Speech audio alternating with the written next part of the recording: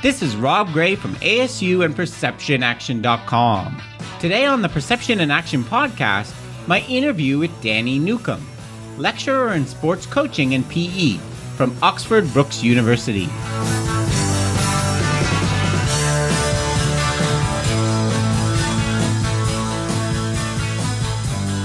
Hi everyone, welcome to the Perception in Action podcast, where I discuss how psychological research can be applied to improving performance, accelerating skill acquisition, and designing technologies. In today's episode, my interview with Danny Newcombe from Oxford Brookes University. If you listened to my interview with Dave Collins from a couple weeks ago, Danny is a great example of a term that Dave likes to use, a pracademic. Along with being an active researcher, he coaches field hockey at a few different levels, including the Welsh national team. He is currently embarking on a PhD project that will dig deeper into how the constraints-led approach is being used by coaches and whether or not it is effective, which is, as we discuss, a tricky question to answer.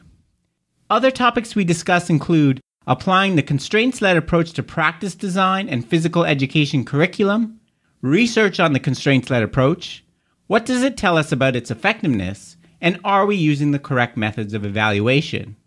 Hope you enjoy. Not 10 years ago, I was a child. I was a good boy and you let me go. Now I'm on a talk show. Today my guest is Danny Newcombe, Senior Lecturer in Sports Coaching and Sports Science at Oxford Brookes University. Thanks for taking some time to talk with me, Danny. No problem, my pleasure. So I'll start off, I'll ask you my favorite question to begin with. Can you tell us a bit about your background, how you got interested in sports science and coaching? Yeah, no problem. Undergraduate in sports science at Cardiff Met University. Mm-hmm.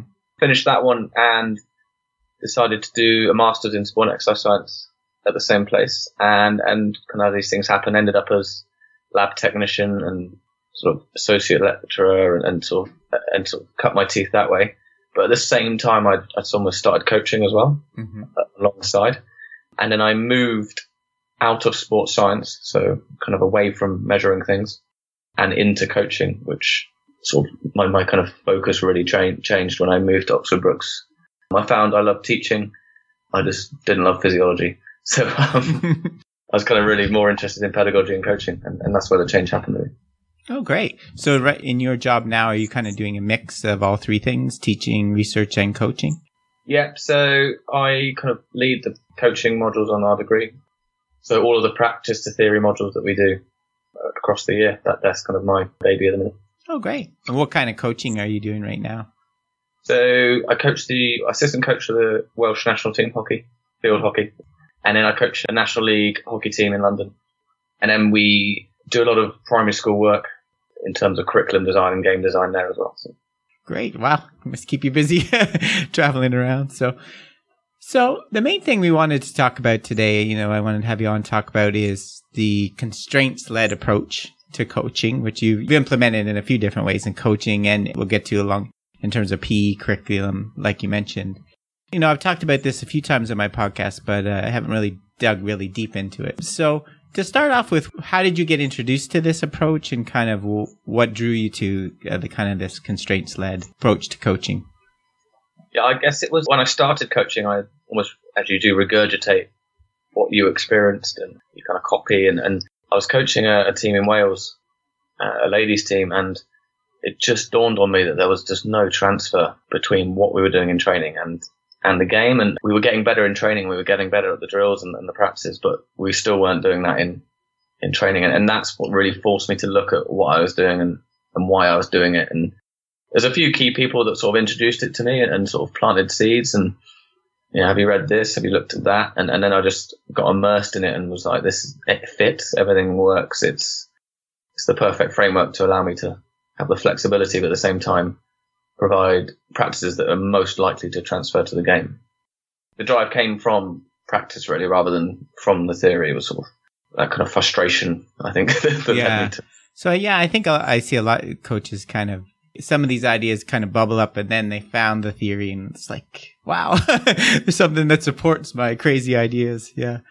So maybe getting a bit more into detail about it, how do you use CLA in practice design? So I saw you think about the 5 principles that you use for kind of implementing. Can you talk a bit about that in a bit more detail? Yeah, so I think that it's been quite well documented and accepted. David's, Renshaw's work around what is a constraint-led approach, and I think the academic communities, the evidence is really there. It was the transfer of those ideas to practice, which was what I was kind of struggling with, and bridging that gap. It's very in vogue at the minute to say you're doing a constraints-led approach, and that's what's driving your practice. And these ideas came from helping our undergraduate students get their head around it, and then using it and implementing it in practice. And that's where these principles were kind of created, because a lot of what we were seeing was people using constraints, but not particularly effectively. Mm-hmm. And consistent with the theories that underpin them. And partly that's because they didn't understand what underpins them, but then a lot of that wasn't that accessible to them anyway. So there's this gap between what was happening in the theoretical world, where it all sounds great, and you buy into it, and then you in the practical world, and you see them doing it, and it's just, that's really not what. These principles were designed to bridge that gap, but provide enough flexibility for context and your practice, but almost keep it true to its 2 main origins, I guess. Mm-hmm. Yeah. What are a couple of the principles maybe that you use? The 2 main theories that underpin it, in my understanding, would be the dynamic systems complexity type debate and ecological psychology, which together become ecological dynamics. So an understanding of that isn't the easiest. So the use of them wasn't fitting that. So I'll give you an example, which is probably easier. There's a practice going on, and it's a 5v5 game. Let's take field hockey, because that's my area. So normal 5v5 game. 2 goalkeepers, 2 goals, and some outfield players in a small-sided game. And the coaches would see that the players were carrying the ball too much, dribbling too much, and causing turnovers, and they'd want them to move the ball on earlier, pass the ball earlier. So they'd go, I know, I'm going to employ my constraints-led approach here to facilitate that happening. You're only allowed 2 touches would be the rule they would implement. Mm-hmm. And our frustrations with that are that you're providing them with the answer. It's not an emergent decision. You're removing the key triggers and cues from that decision. The defenders know that they're only allowed 2 touches, so that changes how they interact with them. And the whole thing becomes almost false. So the kind of principles were designed to sort of circumvent a lot of those issues. So the first one being constrained to afford. So understanding what affordances are and why they're so important, and then using constraints to create those or provide those, is the key to the first principle. So if I want the players to move the ball on early, I need to provide them with the opportunity to move the ball on early so they can interact with that affordance. So I don't know if you've talked about this before, but affordances, we believe, are opportunities for action. Mm-hmm. And if they haven't been provided with the opportunity for action, they can't kind of engage with it. So the ideal opportunity for action to move the ball on early would be a free teammate in a good position to receive the ball. So I would constrain the environment. So I would probably provide an overload with a kind of magic player or floating player, which played on whichever team had the ball, in which case there would be more often to move the ball on early. And that doesn't mean they have to move it on early, because sometimes you don't want them to. You don't want to restrict their number of touches because there's a time and a place not to do it. So that first thing is to offer them that opportunity. You then probably want to encourage it or exaggerate it. So you could introduce some form of point scoring system that rewards, moving the ball on early at the right time, sort of some bonus system, but still not saying they have to move on early, or they can only have 2 touches, or they're only allowed 3 seconds on the ball. If the practice is about width and they're all crowding around the ball, the first thing you do is you've got to offer them width. So you change the task constraints and change the size of the pitch. That doesn't mean they're still going to explore it. So you then might need to encourage it a little bit more. So you could put some channels out there that they get bonus points for going in. And the normal trap that's fallen into is that you must go into that outside channel before you score. Then as the defenders, we know that, so we change, and then the spaces in. Yeah, so it kind of, or we put goals in the corners, but then all the defenders migrate to the corners and the spaces down the middle. So you've really got to be almost clever about how you use constraints to bring about the affordance that you want them to interact with. Reverse engineer it a little bit. Yeah, no, that makes a lot of sense. I think it ties back to what you mentioned at the start, transferability, right? It's equally easy to design a constraints approach that's not transferable. The idea is you're constraining the situation, but they're going to play in the full one again, right? So you want them to be able to recognize this quick touch, moving the ball opportunity, and it happens less frequently, but when it does happen in the full game, you want them to be able to react and recognize the affordance. Yeah. Yeah, so we use does your environment offer, invite, encourage the opportunities for action that you want to engage with. And the other phrase we use is use the carrot, not the stick, or don't over-constrain. Mm-hmm. The second principle is kind of representative design. The sort of phrase we'd use underneath would be, does the environment feel, or is what the learners are feeling like in the game? So it's trying to remove the kind of decoupled nature of practice. And it doesn't mean you can't do some 1v1 practices and you can't do stuff that's not a game. It just has to be game-like, and the kind of what they're seeing and feeling and hearing needs to be similar to what they'd be seeing, hearing and feeling in the game. And then if it is, it's more likely to transfer across. The third one is around kind of variation. So repetition without repetition. I still believe learners need lots of goes, lots of practice, lots of repetition. It just needs to kind of be different every time. And all the research is pointing towards the fact that, elite performers and experts have more variable movement patterns at certain points, and then more stable movement patterns at other points, or the essential points of that movement. So that's the third one. The fourth one, people call it stretch, or, if the dynamical system's self-organizing, it needs something to organize against. So if there's no instability, then they've already got the answer to the question. So there's no learning or organizing that will take place. If there's too much instability, then they can't access it and it's too chaotic for them. So no learning will take place. If you can provide an optimal level of instability for that learner in that context, then learning is more likely to take place. We often give the analogy of a computer game. So imagine, you're playing Angry Birds, Pac-Man, Space Invaders. If you played level 1 and they ask you to play level 1 again, and then level 1 again, and then level 1 again, you'd get good at level 1, but there'd be no learning that would take place after that. The same as if we gave you a game and said, can you start at level 50? You could have a go, but you just wouldn't be able to access that kind of level of complexity. So it's about providing the kind of optimum amount of instability, which is an art and nuanced, and when you've got a wide, diverse group, not an easy task for a coach, but something we could kind of strive for if we can. And then within the sort of layer of stuff after this is around the kind of, look to the life forms, optimal grip, kind of niches literature that's sort of coming out around. It's a bit more complex. So if you've got a cup final that Sunday, your Thursday night session, you need to manage the amount of instability in it. And sometimes you're not trying to provide an optimal learning instability. You might actually just be managing the correct amount of instability for that group of people at that time to perform in that week. So it's not as simple as, and I think there's some stuff that will come out in the next sort of couple of years around, similar to like overload within training. Mm-hmm. Can we overload our players cognitively? And is that, how much stress can they take? And do we need to sort of periodize and manage that instability over a week or a month for those players so that they don't get overloaded and frustrated with practices all the time that are constantly stretching them, and starting to manage that bigger picture of those athletes.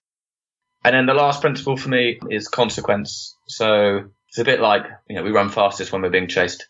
The human nature side of it, we need to provide that real life consequence for their actions in that environment. So practices in hockey that are not two-dimensional, which means when we don't lose the ball, we don't have to track back or chase. If we get infinite number of goes at that practice without any sort of real consequence to losing or winning or doing well, so it's okay, we'll mistrap that one, we'll get another ball, it's okay.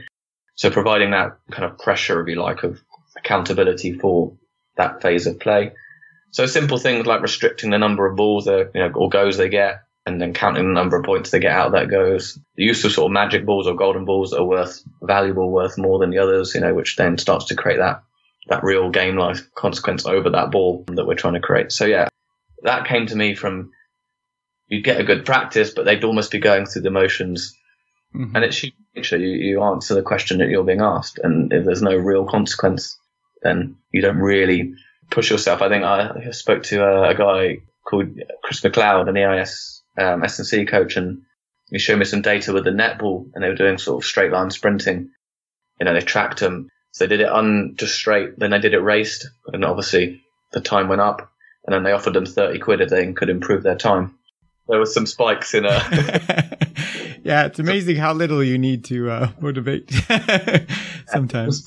Certain personalities, though. Yeah, it doesn't matter. It could be one. Got some big jumps in speed because of the human nature side of it. And you have to create that intent or that consequence that's as close to the game possibly can, so that they interact with the affordances in the same way that they would interact with them in the game, or as close to. You can never truly represent it. So, international hockey, there's only one thing that really prepares you, and that's playing international hockey test matches. The closer we can get in training to that, then the better, really. Yeah, no, that's really interesting. A lot of interesting stuff there. So when you're talking about instability, are you talking kind of a systematic, or does it also involve kind of like the word that sometimes we use in team research here is perturbation, where you suddenly change the rules on people, or you do really big kind of bomb on them that they don't see coming. Is there part of that to it as well? It can be technical overload or cognitive overload, or if they're okay with a 3-on-2 and they're completing that, can we move it to a 4-on-3 where there's more decisions, more things moving in the environment that they've got to then compute and take in.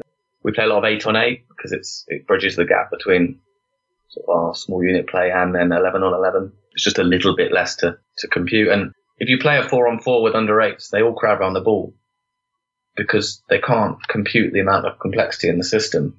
So they just migrate to the most attractive thing in the middle.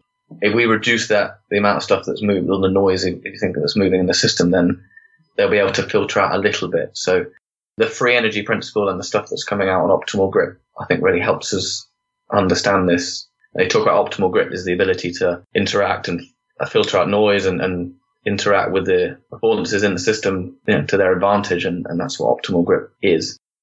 I think it's called skill in a lot of other literature, but it does understand it kind of linked into this. So yeah, I agree with your point. It's the perturbations you cause in the system. So we do a lot of scenario training in ours. So 8-on-8, but we'll then suddenly send a player off. You've got to now manage that, or send 2 players off. How do you manage that? Your best player's now injured. And you try and create those scenarios that normally would create the chaos in the game, kind of in your training. Mm-hmm. Yeah, and you're training kind of adaptability. And so what is your experience with how players respond to this approach to coaching? Depends on the age and their training history a little bit. They get used to it, and after a while it's kind of becomes normal and they enjoy it. I get asked, what's today's riddle? And those types of things. So it allows you to add way more variety to your practice, which I think is hugely key for motivating a group of players over a season. And the other thing I produce, which I don't know if you've seen, is kind of continuum of environment design that moves from macro game, which would be 8-on-8, 11-on-11, down all the way to kind of unopposed drill, and everything in the middle, from a small unit play to a small-sided game to one-on-one practices or more variable practices. And I think there's a danger of people just thinking that this is to run a small-sided game, a 5-on-5, and that's what this means. I think there's a huge variety. I do a lot of 1v1 work, a lot of 2v2 work, that's game-like and using a constraints-led approach that the players tend to really enjoy. They still want lots of touches. So playing big games all the time doesn't always give them that kind of repetition and mastery element that they want, while still kind of being consistent with this theory. Does that make any sense? Yeah, definitely. Yeah, it was kind of related to the question I was going to ask. I think some people, when they think about constraints-led approach, the idea that you just take a complete novice and throw them out there and they learn everything about the skill on their own. There's some basic technique that has to be mastered before you can go into this, right? Yeah. Like basic ball handling skills. Is there an optimal stage to start introducing constraints approach? Well, I think you do it from the start. It's just how you do it with complete novices is different to how you do it with an elite hockey team. It looks different. You're still following the same principle. You're just providing them with an environment that they can access. So let's take, for example, the one you gave. And it's the challenge I get asked. Well, don't they need this, the basics first before you can put them into, this environment? And I would say cones have got a lot to answer for. And we want them to, practice their ability to manipulate the hockey ball. But the problem most people have with players when they carry the ball is they look at the ground. Now, ask coaches how these players learn to dribble, and they'll normally say, well, round cones. And my next question is, well, where are the cones? Well, they're on the ground. That dynamical system has learned to solve the problem that the coach has presented with them. Then the coach will say to them, I want you to dribble around the cones, but I want you to look up. And I want a 6-year-old to turn around to a coach and say, are you mad? Like, the cone's on the ground. Why on earth would I look up? It makes no sense. So we need to provide them with an environment that allows them this ability to interact with it and practice this manipulation, but also that requires them to look up while they're doing it. So just simply moving them into a small area and asking them to carry the ball around each other and in and out of each other, all of a sudden they're having to avoid someone, which is game-like, and representative, but they'd all get their own ball still. They'd all get lots of goes and they'd all be able to sort of practice that. And then you can get in and help them. That's the key that people don't realize. You still got a scaffold.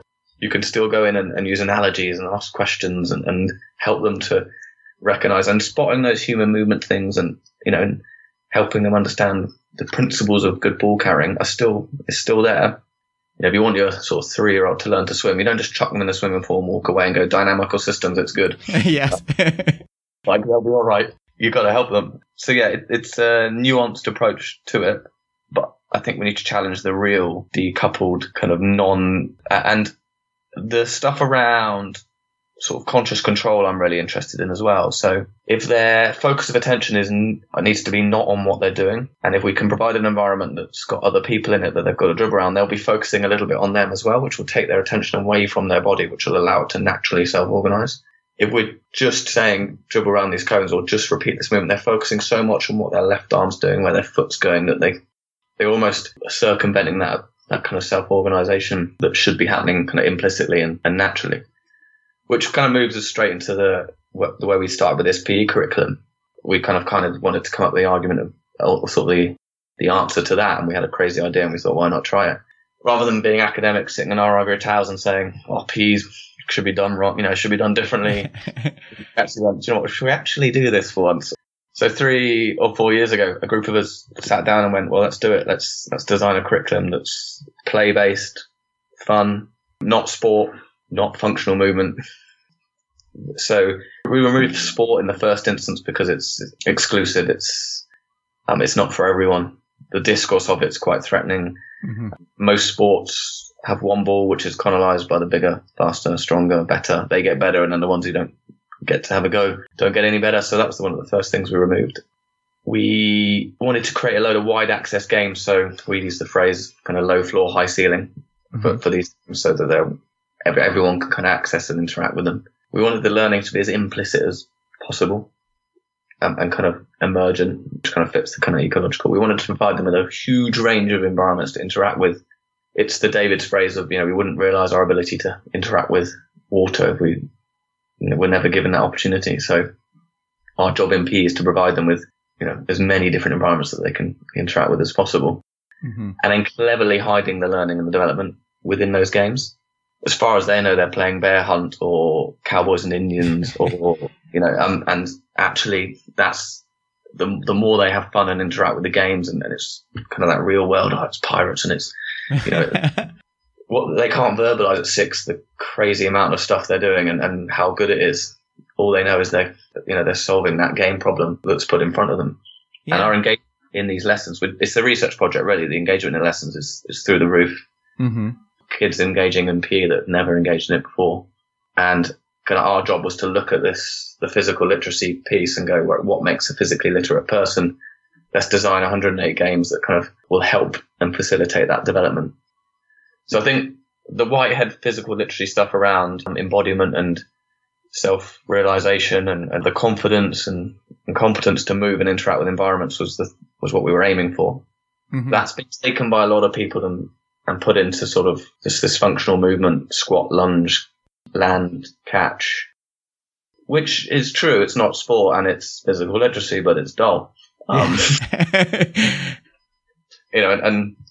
one thing we wanted to do was change the children's relationship with physical activity and exercise, and we wanted to make it fun and colourful, and they want to do it. Mm-hmm. The game Bear Hunt is they've got to get from one end of the hall to the other. In the hall, there's just a load of spots on the floor. they can only move on the beat of the drum from spot to spot. They have to go and get some food from the other end of the hall while it's only landing on the leaves. Meanwhile, there are hunters that are also on spots that can also move one spot at a time when the beat drops. So they're practicing evasion and, avoidance. They're also practicing their landing mechanics without knowing it, their jumping mechanics without knowing it. You can play around with the speed of the drum, the rhythm, which then will change their landing mechanics and how they change. Rather than going, right, we're going to stand on the line and we're going to practice landing. It's happening anyway. And because the external focus is on the hunters and the game, and they don't know they're doing it. So all these kind of physical literacies, if you like, all these movement skills will be developed just without them knowing it. Yeah. It reminds me of that, when you sneak kids' vegetables in fruit by blending it with fruit. It's funny you say that, actually. The guy we're working with, he used to run a company called Ella's Kitchen, which does kiddies' food pouches, which makes vegetables and fruit into smoothies. I know it kind of goes against the idea, but at the end, do you anticipate like testing them on the traditional movement screens and to show that they are developing them without using the traditional approach? Yeah, so for us at Brookes, this is a huge research project that's just starting. So the first research piece is looking at engagement in lessons and activity levels in lessons as a result of the two different traditional, if you like, versus play-based approach. After that, it's developing an assessment tool that will reliably give us a measure of whether they're more physically literate as a result of this curriculum as opposed to a more traditional one. A bit of a minefield. If we're looking at these try and measure self-realization, really. So we're more interested in them, not necessarily how far they throw, but understanding how far they throw, how I throw, and therefore how I solve the problem in front of me. So if I know I can only throw 10 meters and I'm 20 meters away, I need to run 10 meters to then throw. That for us is self-realization. Measure that. Yes. If we all looked at a game with 20 primary school children playing it, we'd all pick out the same kids that were more physically literate. They move more fluently, they're more economical, they make better decisions, they interact with the affordances better. We'd all pick the same group of children. But the minute we reduce that down to try and measure variables, it's very contradictory to the entire approach itself. So the kind of philosophical grapple we are having, we will have to reduce down and measure some stuff in order to kind of really prove this works. That's what we're going to have to do. We can't say, we watched a load of PE and they look like they're having fun. Yeah. No, it's a tough problem. And I guess that relates to the other thing I want to talk to you about, So CLA has been around long enough that people are starting to review and see, is it effective? Ask whether, can we look at a body of research to see whether it's effective or not? And I know you've been looking into that a little bit. And the challenge is, you already hinted on it, the way that we're going to evaluate it might not fit with the traditional way we evaluate training in sports science, right? So can you talk a little bit about that? The whole point of a CL approach is to transfer. We've got to measure how effective it is in a performance environment. Otherwise, we're not measuring transfer. So, however, it's hard to measure things reliably in performance environments. So you'll see a lot of the researchers reduce the complexity of the tasks down to things they can measure in a lab. So basketball shooting closed, putting, table tennis shots. But they'll reduce down the complexity so the feed will be consistent.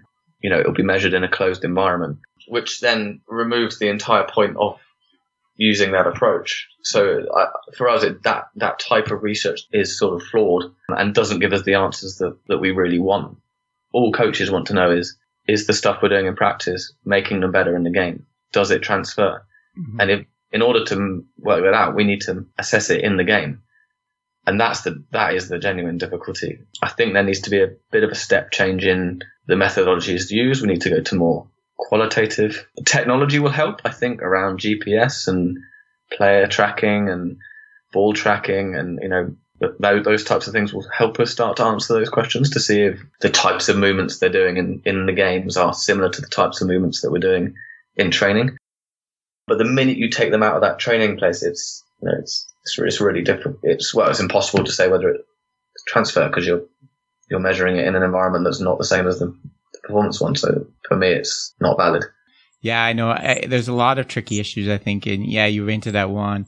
The whole point of this is for people to develop individual strategies and individual techniques. So to do the classic group means ANOVA makes no sense at all, right? It makes no sense to group people together in the effectiveness of training. So, you think case studies is kind of where we need to go? So my PhD, which I'm at the origins of, supervised by Ian Renshaw and Keith David. So we're looking at taking the framework and looking at the effectiveness of environments designed consistent with that framework and seeing what journey we can take the athletes on to learning and seeing if there is genuine improvement over seasons or months or time in those athletes as a result of the training we're doing. How we're going to measure it and what data we're going to collect and stuff is tricky, and that's sort of where we're philosophically at the minute.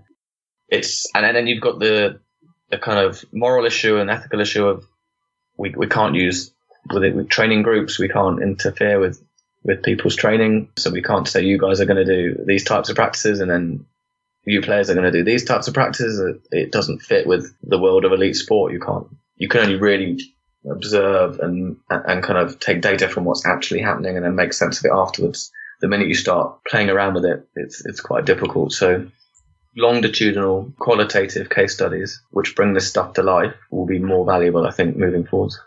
Yeah, and also the time course. When you restrict a skill to reduce it to some simple technical skill, 4 weeks of training might be enough to show a significant effect. But first of all, it's non-linear by definition, so you might expect up and downs, to emerge at different times, and then probably a lot longer.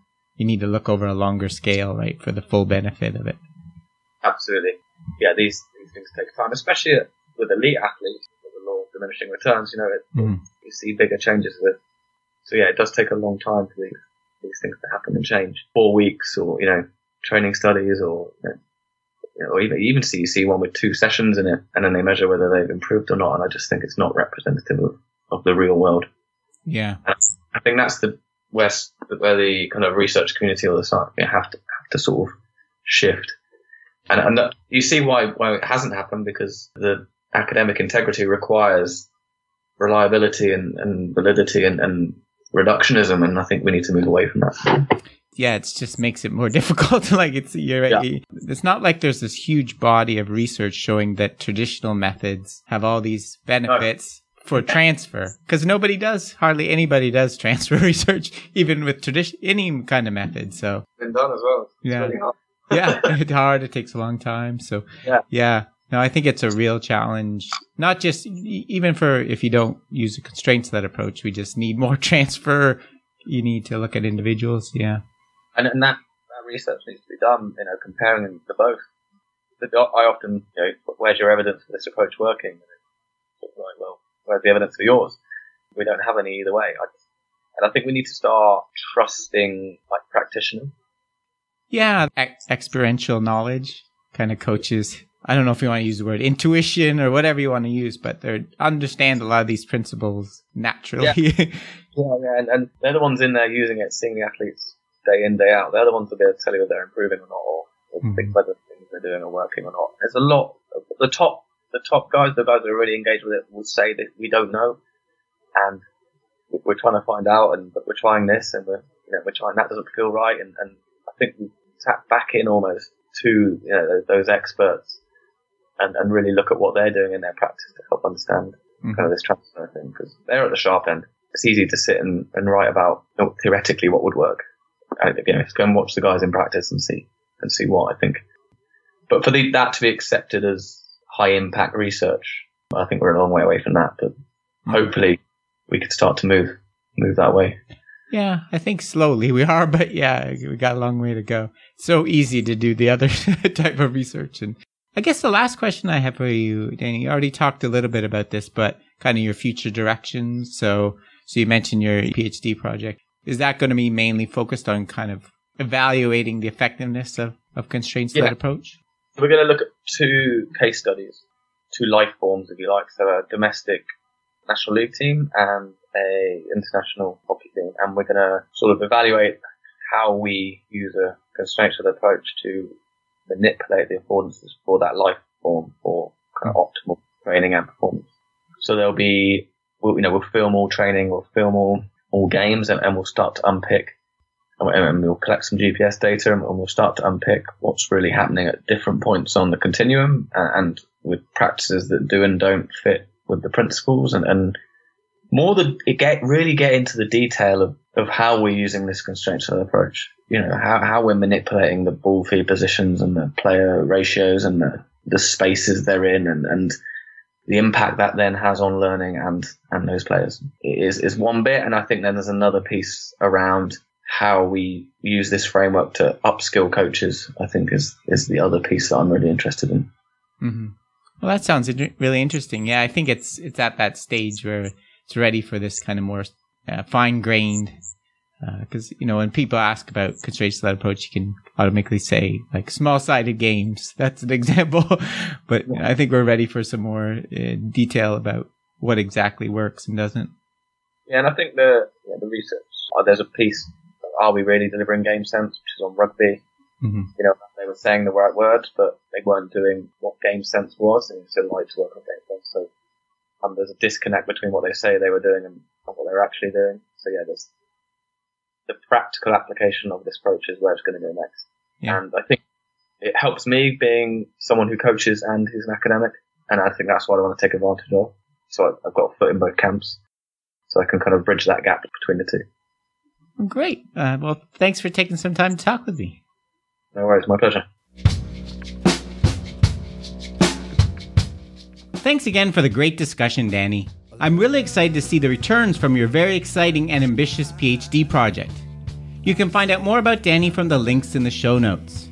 Coming soon on the Perception in Action podcast, can using social media before a big game lead to choking under pressure? This is Rob Gray from ASU. Cheers for now.